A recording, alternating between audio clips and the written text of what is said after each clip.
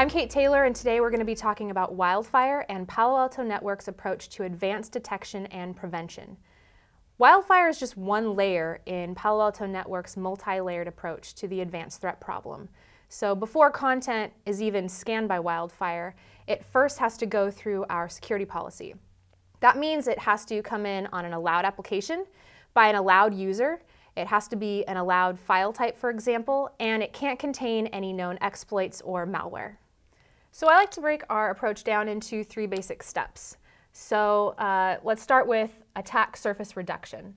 Let's say you've got our platform here, and you've got all this potentially malicious traffic trying to get into the network. We can enact a positive security model that will deflect a lot of this potentially malicious traffic. Before content is scanned by WildFire, it has to go through a number of the security features on our platform, and those consist of a few main technologies. We've got App ID,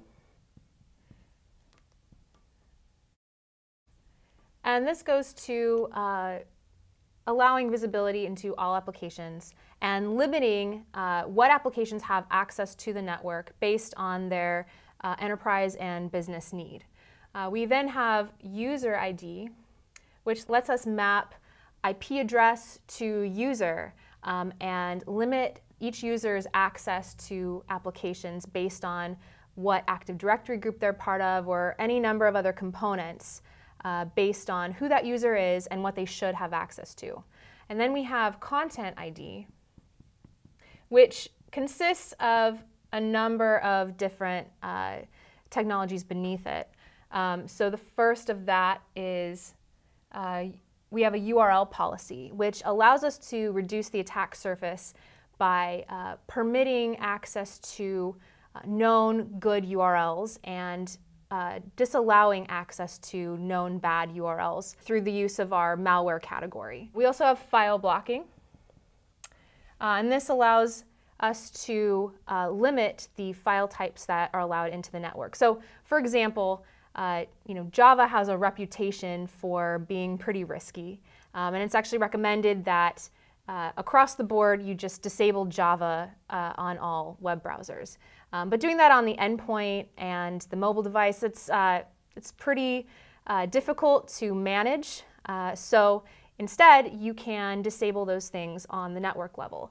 So with Java, you can disable jar and class files from even entering the network. And there are certain situations where you'll need Java to run with specific applications. Maybe that applies to you. But if not, you can block them completely or just carve out those certain situations where it is actually legitimate and needs to run on the network and block the rest. We also have IPS and anti-command and control. This allows us to block known exploits and outbound command and control or callback channels. And then we also have a stream-based antivirus engine, which allows us to block known malware. All of this is done in a stream-based fashion, which lets us have as little as possible impact on throughput because it's done on a packet-by-packet basis. So you're really able to lock down the attack surface and reduce your risk. So let's say content gets through, an attack gets through and hits an endpoint, hits this device right here. Let's say it comes in over email, an email attachment that has a PDF attachment over SSL because it's with an application like Gmail.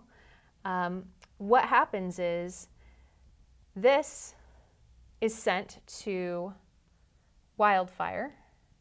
WildFire senses this PDF and analyzes it, and then sends, once it's determined whether it's malicious or not, if it's determined malicious, it generates protections and sends those protections back up to the firewall so that if this PDF or a version of this PDF hits another host within the network, it'll automatically be blocked by these technologies we just talked about. So let's say that this compromised host starts exhibiting some suspicious behavior stemming from the infection. So let's say that it starts making DNS queries to start initiating command and control activity. The protections generated by WildFire will block these so that they never actually make it to these servers out here. If your sandbox tells you about a malware event after the fact, it's better than having no visibility at all, but we like to emphasize attack surface reduction and prevention over pure detection. And we know it's not enough to have standalone point solutions, even if they're best in class. The only way to truly be able to detect and prevent advanced attacks is by doing that at multiple stages in the attack lifecycle, from the network level all the way down to the endpoint. And that's where Traps, our advanced endpoint protection technology, comes into play.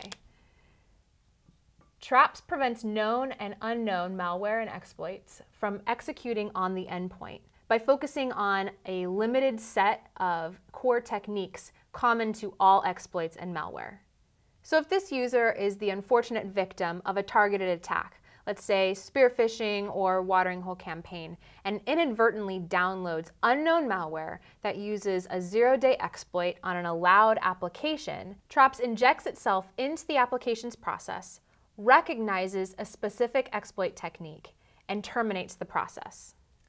Despite the many thousands of exploits, all of them use a small set of core techniques that must be used in sequence for the attack to be successful. So every technique must pan out. By blocking just one technique in this sequence, Traps can prevent the entire exploit from taking place. No damage done. The information seen by Traps is integrated with the threat intelligence shared by the rest of the platform through WildFire. Traps sends a hash of the executable malware used in the attack to WildFire. WildFire checks to see if it's seen that hash before, if it's seen that file. If it has, it sends the verdict back up to Traps, and if it hasn't, it analyzes it very thoroughly and then generates the protections that then are delivered back to the platform. This completes the cycle of closed-loop detection and prevention that's central to our approach in overcoming advanced threats. For more lightboards like these, visit www.paloaltonetworks.com or visit our YouTube channel.